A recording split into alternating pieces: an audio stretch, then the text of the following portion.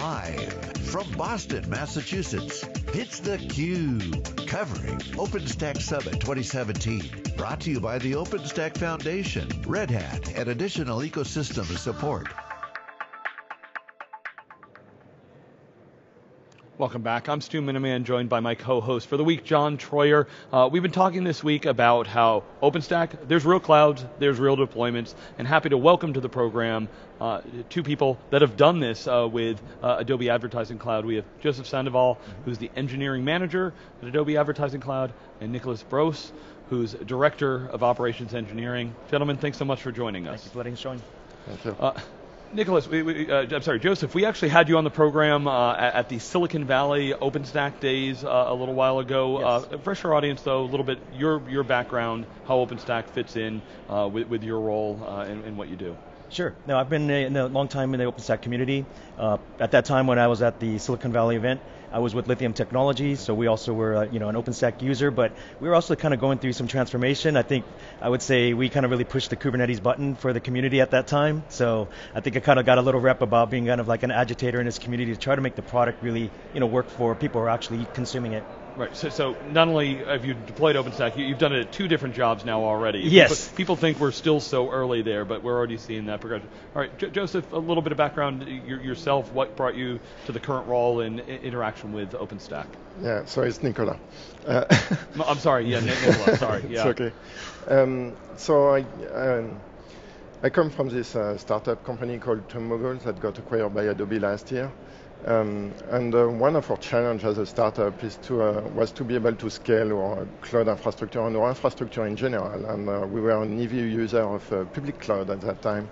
But over the year, we faced multiple challenges. Not only the cost challenge, where it gets easily out of control with public cloud, but also technical challenge. We were in an hyper-growth environment with a very lean team operation. So we had to figure out a way where we can scale some of our technology and some of our platform and solve some of our technical problem while still having a reasonable cost control. And so we started to look at different cloud solutions at the time. That was Eucalyptus, CloudStack, OpenNebula, and we investigate all these things, and it took us some time to figure out what was the solution, and we moved quickly to OpenStack and start to implement and get through a long couple of year journey to implement that and scale our infrastructure. Stu, I want to point out something in that story, at least what I took away from it. Usually when you have a problem state of a lean team and you're trying to hyper growth. In scaling. In scaling, the answer is public cloud. Oh, we'll just go to the public cloud, that'll solve all that problem. You chose a different way and chose a different architecture. Correct. Anything that brought you to that decision? Yes, so there was a few factors. The first one was our cost growth on public cloud was going faster than our revenue in some way, so that doesn't line up. You need to have a story that makes more sense. And the second one was really technical. We had some very specific challenge where we're in the real-time bidding advertising. So we have huge amount of traffic. We do hundreds of billions HTTP requests a day on our platform. All of those need to be answered in a few milliseconds. So the proximity of our partner, you can always see that as a small stock exchange for advertising. So we need to be close to our partner. So all this auction process is happening very quickly. And we have to store a huge amount of data. Any of the solution you will find on the public cloud will end up having 50 millisecond latency, 100 millisecond latency. That doesn't necessarily fit our use case. Yeah. Joseph, maybe you can bring us inside the architecture a little bit. Sure. Talk about, look, public cloud isn't simple. Obviously costs, people, we understand that, and there's the debate as to where those pieces fit, but OpenStack, speak a little bit to how it is to put that together. Sure. Simplicity is not usually what we hear right. when we talk, but what worked, what didn't work, what did you have to kind of customize to kind of get things working?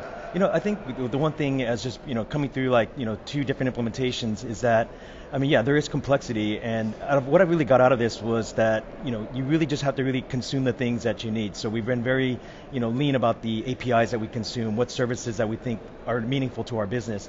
Instead of really taking all as a service type parts of this framework, we really narrowed it down to what matched our business requirements. I think as well as kind of how you're consuming, and I think if you noticed the keynote on Monday, all of a sudden we're seeing this new pivot of let us manage your cloud. And it still kind of speaks to some of the challenges that the end users of OpenStack have. And I think the part that's really important for anyone that's really going on this journey is that it's how you decide to consume it. Like, can you start really running it within like a CI/CD model so that you're really getting into that DevOps aspect of it. Even within Amazon, I think in my journey, that's one thing that I think a lot of people miss is when they try to lift and shift, like they want to race to the public cloud. You're going to still be challenged because you haven't really fundamentally changed how you're consuming the cloud product. You're not making yourself cloud native. And I think in my journey, I've made those same mistakes. I've learned from it, and now I'm actually really realizing that it's almost bigger than OpenStack. It's almost like how, as a business, you operate and how your teams fundamentally, build their tools and how they kind of like make open source a true strategy. I'd love to hear about the applications that you're using in this environment. We heard in some of the keynotes, some of the users, rapid move from where they started to adding applications. You mentioned cloud native. What are the class of applications? What percentage of your business runs on that? Sure. Yeah. Well, so the codename what we've given our platform is Cloud Mogul, and really it comprises bare metal and primarily OpenStack, and yet we still also use Amazon. So we have all different frameworks in there depending on the type of workload that's there. As far as like OpenStack specifically, we really just consume the core. It's compute, storage, and network. Storage is probably a little bit secondary for us, the way we have designed our platform. Network is the really key thing, and as Nicolas mentioned earlier, I mean, that's the thing that in Amazon, you'll see great choices for compute, great choices for memory, but go try to find an affordable network, intensive instance, and that's what we have decided why we were in the data center. So we really have stuck in really with just kind of like the core OpenStack services. Currently, our developers are looking at now, rolling out Kubernetes. They're kind of doing it in more of a, dev POC, and as well as we're trying to balance out like the broader Adobe strategies. Like they want to move to multi-cloud, they want to use Azure. So there's quite a bit that we're trying to, consume. But with a lean team, we have to really be judicious about what we decide to roll in. Nicolas, can you comment maybe on the applications? You mentioned some of the cost. They keynote cost compliance capabilities. Does that resonate with you? And how do you choose between the public and? I think it's where like. To get back to this lean operation, it really drives like some of our effort. We are not like a technology company in some way. I mean, we are building software, we are building certain solution. Here our goal is to deliver like an advertising solution, end-to-end solution that serve our customer. So we are not here to build like a storage solution for OpenStack or a compute solution for OpenStack or a public cloud. So we really had to focus on what is serving our best use case or solve our one problem. That's where we had like to really look at like cutting the fat in some way on OpenStack and really just looking at what is going to be the best use case for us. So we leverage like OpenStack for most of our bidding system and manage all the scheduling of all the VMs, but we also like integrate that very easily with like a flat network design with our bare metal. So we are able to really like get the best of both worlds between like bare metal, OpenStack, and virtualization. And now we are also like implementing like cloud bursting and be able to offload some of our workload back to Amazon or any other. We are starting to look at other like cloud provider, but we are really trying to leverage like what's the best and consider like all the challenge we have. Can you give us a little insight? That cloud bursting is a term that gets attention because data is tough to move. Yeah. Where the application lives, is that container Kubernetes stuff that you're doing? Expand that a little for us. So it is definitely challenging. It's not something that at the end we got a very quick iteration and we have been able to leverage it easily for us because we had like a very simple design on the way we were managing our cloud environment and our OpenStack deployment. So it allows us to very easily integrate, have a direct connect to a VPC on Amazon and just offload some of the compute resources on this VPC. Yep. The challenge we had to learn is really to understand our own workload, and that was an iteration we already did when we moved to back to in-house. Understanding like the network traffic you are getting, understanding like the back and forth between your backend and your front end. That's something you don't really see or understand easily on public cloud. When you move back in-house, then you start to see the bottlenecks, and you start to learn about what is really your workload. And we had to do this again with like cloud bursting, like okay, what kind of back and forth are going between our compute services and all the backend services that it need to access. And latency being very critical for us, we had to really measure all that. Yeah, you never know till you try it, right? Exactly. You crawl, walk, run. Hey, Joseph, you talked about CI/CD and rate of change. I'm kind of curious how you're seeing the rate of change of your infrastructure stack, so OpenStack, versus you said you're now kind of experimenting with Kubernetes and containers on the talk. A lot of talk about containers here at the show. Yeah.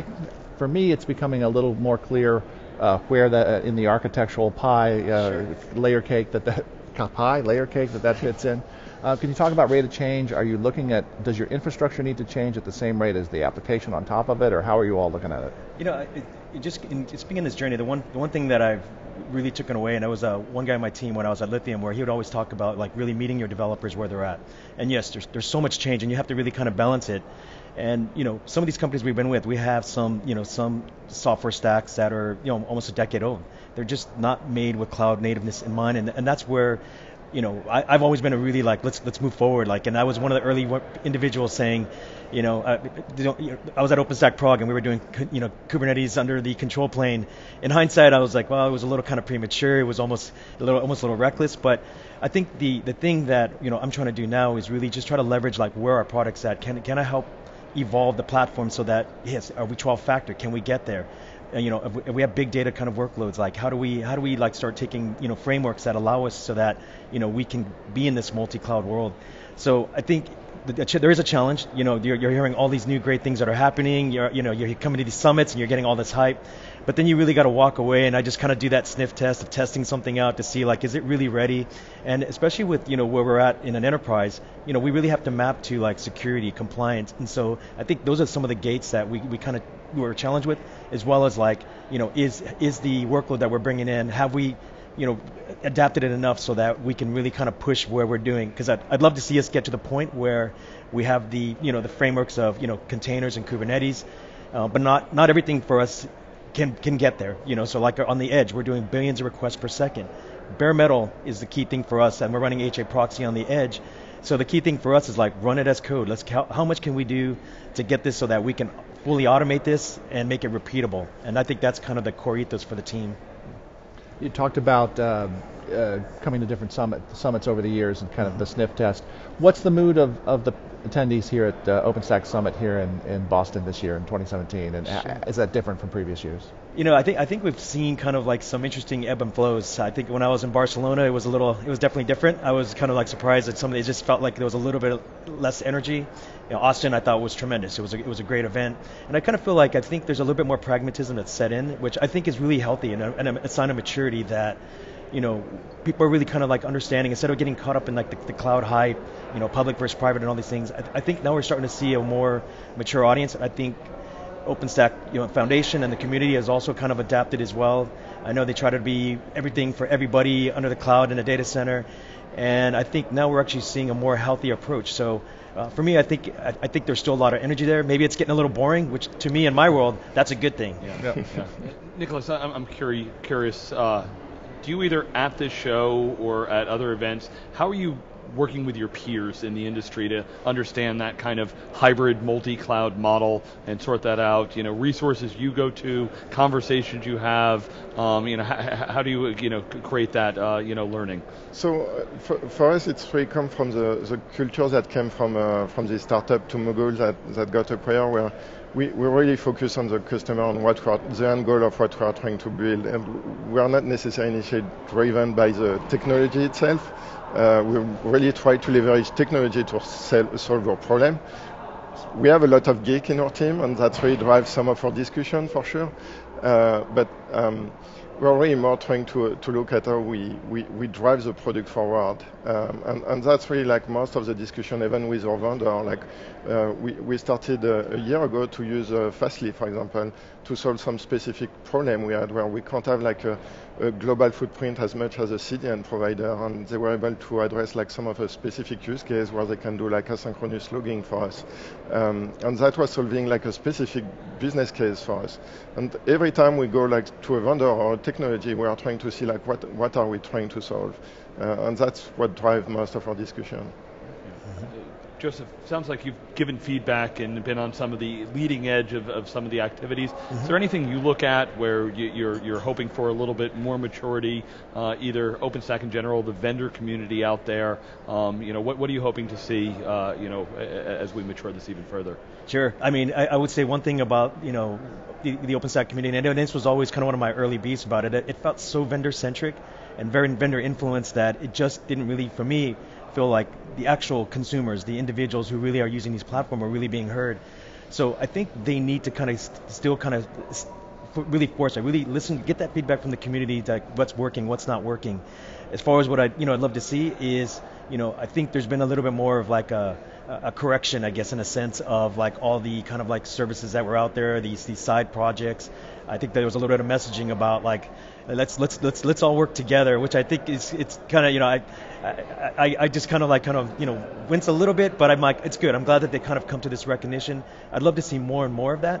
But I also want to make sure that the OpenStack community, stay distinct. I'm not sure if I 100% think, like leveraging off the Kubernetes community is like, yes, work together. Let's make these things, coexist and stuff. But, when I do hear some things where like, hey, we should just make this service be the back end for Kubernetes, I'm like, I don't think you've really looked at the framework of some of these APIs and how they're going to integrate in that environment. And I actually would like to see them develop, distinctly, but find some really friendly integration points so that me as a consumer, I can like easily use these as we evolve and our platform evolves. I can easily kind of like start road mapping these into our platform. Great. Nicolas and Joseph, really appreciate you giving us the update, and we'd love to get that real practitioner viewpoint. John and I will be back with more coverage here from OpenStack 2017 in Boston. You're watching theCUBE.